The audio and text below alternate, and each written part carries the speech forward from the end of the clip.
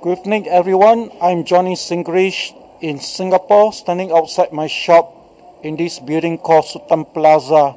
My shop name is called Spicy and Sexy Showcase, and if you're wondering why my headgear is so wacky and funky and looks like the Arab Aga or the Japanese tradition celebration wearing their headgear. And I also get inspiration from the Muay Thai fighter. Before they fight, they will perform the spiritual dance and the headgear looks something like this, except without the tail. I'm filming this video with this gadget. It looks similar to this cylinder torchlight called Next Thrills and Fun Gimmerazi. Next means never ending extreme, thrills and fun, Gimmerazi. X spelled as XTREME. First of my camera, it is pointing at the front. It's called Mice to See You, Kilerazi. Mice means mark is covert eye. And the world #1 best for filming, for FBI filming, fun business ispy, is this yellow piece called FBI Reborn for Any1 Filmerazi. And this one, which I'm pointing, which I just explained, looks like this torchlight. It's called Next Thrills and Fun Gimmerazi. And behind me is the fourth model and the latest of my 4 video pairs. It's called F2F Busy Chit Chat Memorazi. F2F means face to face. And this butterfly is just to tell you your children can become their own National Geographic videographer. Next Thrills and Funs got a very wide angle. I'm standing in front of my shop and I'm putting Next Thrill and Funs Gimmerazi about 2 feet away from my face and facing my showcase. Just look at the mannequin heads.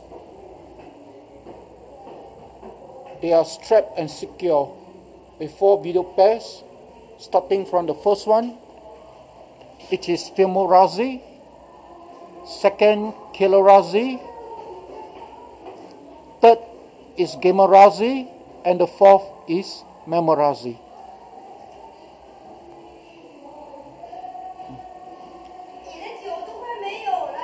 In the short while, I'm going to film this video grab from YouTube.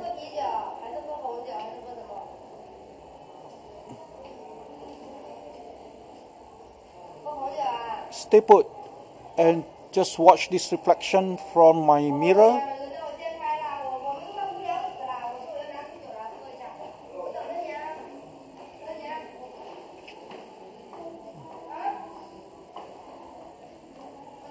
This is a must-watch video grab from YouTube.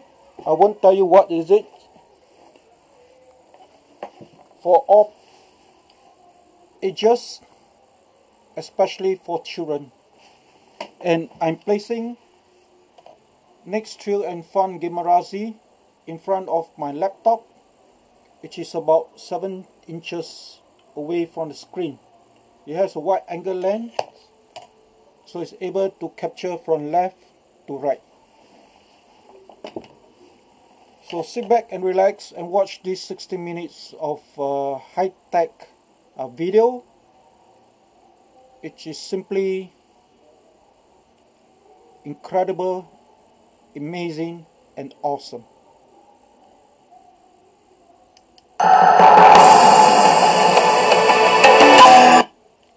Sorry for my interruption. You can set the adjustment, the third icon or the third symbol at the bottom bar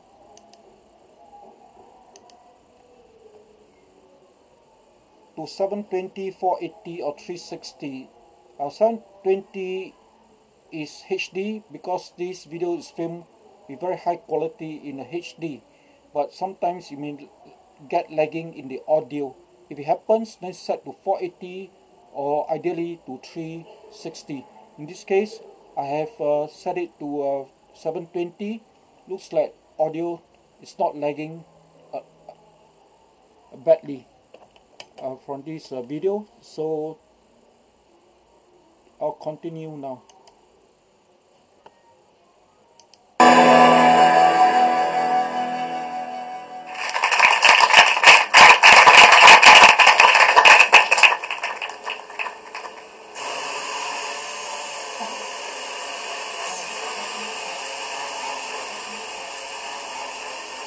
So what does it mean for a machine to be athletic? We will demonstrate the concept of machine athleticism and our research to achieve it with the help of these flying machines called quadricopters, or quads for short. Quads have been around for a long time. The reason that they're so popular these days is because they're mechanically simple. By controlling the speeds of these four propellers, these machines can roll, pitch, yaw, and accelerate along their common orientation. On board are also a battery, a computer, various sensors, and wireless radios. Quads are extremely agile, but this agility comes at a cost. They are inherently unstable, and they need some form of automatic feedback control in order to be able to fly.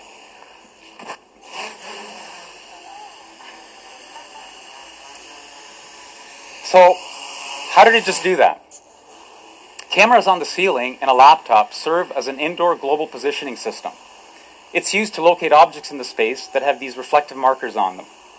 This data is then sent to another laptop that is running estimation and control algorithms, which in turn sends commands to the quad, which is also running estimation and control algorithms.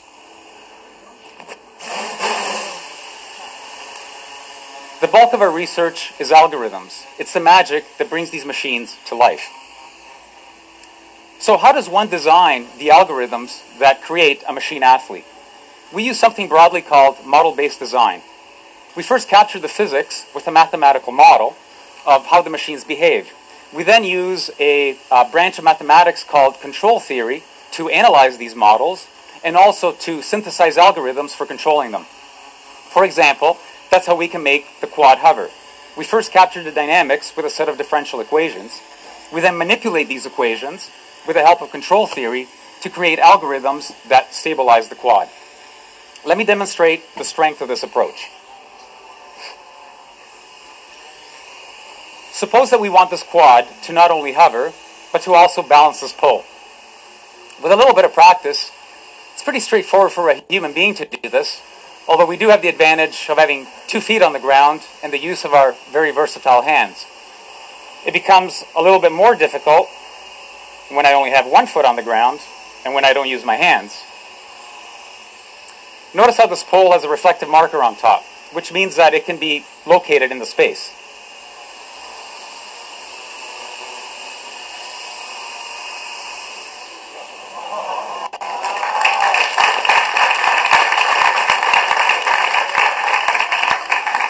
You can notice that this quad is making fine adjustments to keep the pole balanced. How do we design the algorithms to do this? We added the mathematical model of the pole to that of the quad. Once we have a model of the combined quad-pole system, we can use control theory to create algorithms for controlling it. Here you see that it's stable, and even if I give it little nudges, it goes back to the nice balanced position. We can also augment the model to include where we want the quad to be in space. Using this pointer, made out of reflective markers, I can point to where I want the quad to be in space, a fixed distance away from me.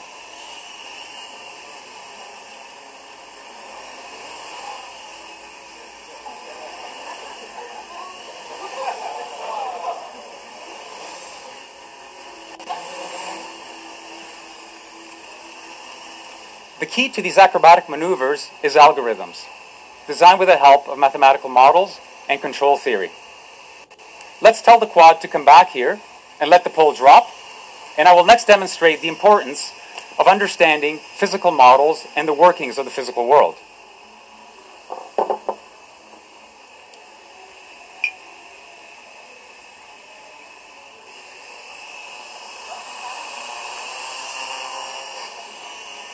Notice how the quad lost altitude when I put this glass of water on it. Unlike the balancing pole, I did not include the mathematical model of the glass in the system. In fact, the system doesn't even know that the glass of water is there. Like before, I can use the pointer to tell the quad where I want to be in space.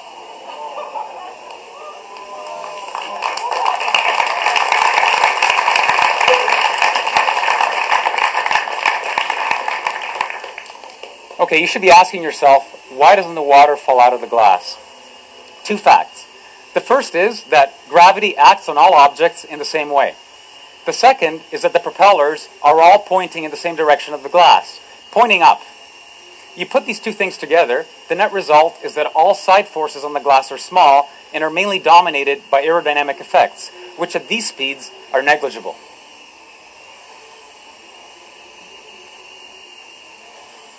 That's why you don't need to model the glass. It naturally doesn't spill, no matter what the quad does.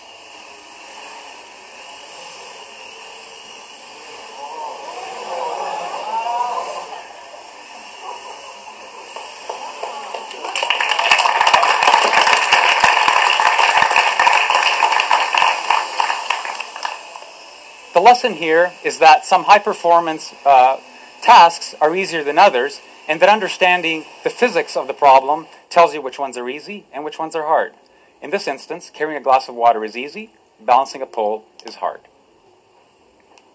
We've all heard stories of athletes performing feats while physically injured. Can a machine also perform with extreme physical damage?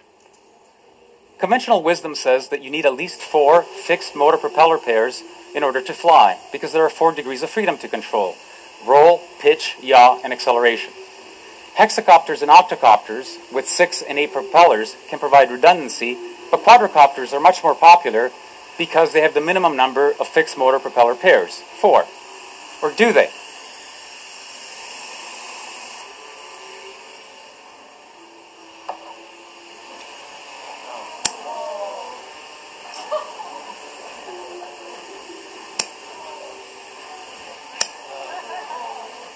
If we analyze the mathematical model of this machine with only 2 working propellers, we discover that there's an unconventional way to fly it.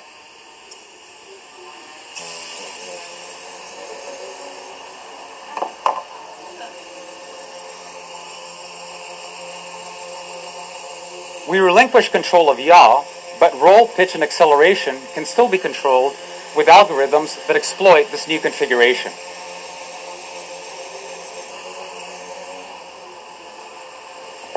Mathematical models tell us exactly when and why this is possible. In this instance, this knowledge allows us to design novel machine architectures or to design clever algorithms that gracefully handle damage, just like human athletes do, instead of building machines with redundancy. We can't help but hold our breath when we watch a diver somersaulting into the water, or when a vaulter is twisting in the air, the ground fast approaching. Will the diver be able to pull off a re-entry? Will the vaulter stick the landing? Suppose we want this quad here to perform a triple flip and finish off at the exact same spot that it started. This maneuver is going to happen so quickly that we can't use position feedback to correct the motion during execution. There simply isn't enough time.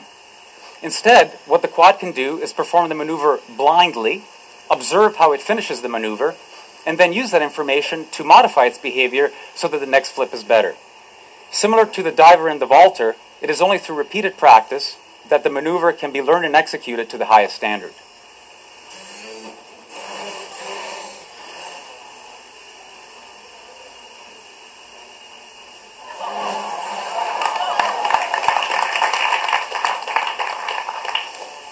Striking a moving ball is a necessary skill in many sports.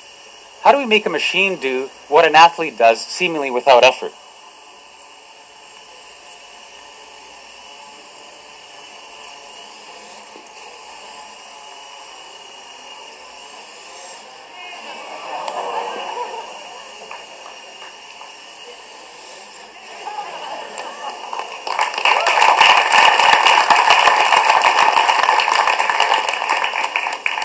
This quad has a racket strapped onto its head with a sweet spot roughly the size of an apple, so not too large. The following calculations are made every 20 milliseconds or 50 times per second. We first figure out where the ball